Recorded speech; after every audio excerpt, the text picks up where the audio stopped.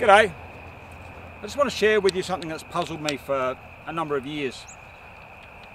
The prevailing myth is that Aborigines in traditional lifestyles prior to European settlement didn't use returning boomerangs for hunting other than to throw around flocks of birds to scare them as if they were being hunted by a predator, to scare them down into nets stretched between trees. And that they would only use the non-returning boomerang, a heavier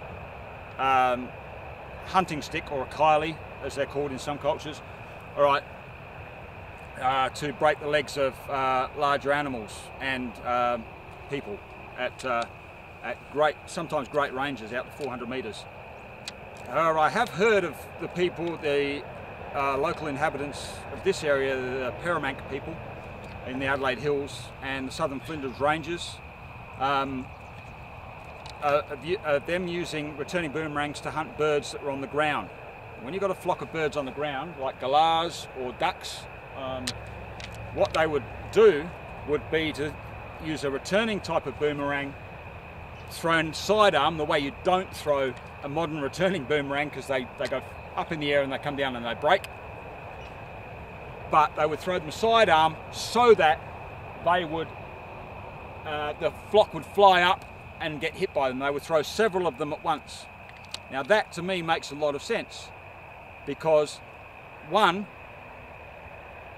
they didn't used to carry a lot of things that were superfluous to their survival, that were awkward or bulky because they were nomadic people.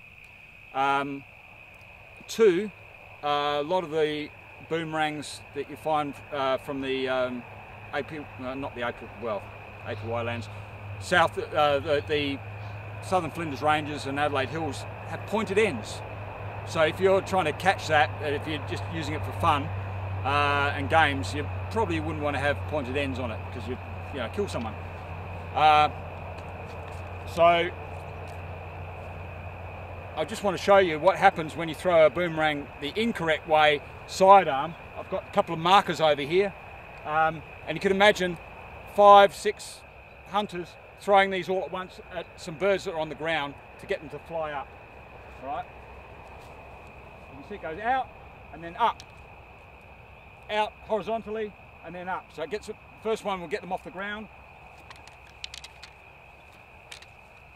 and then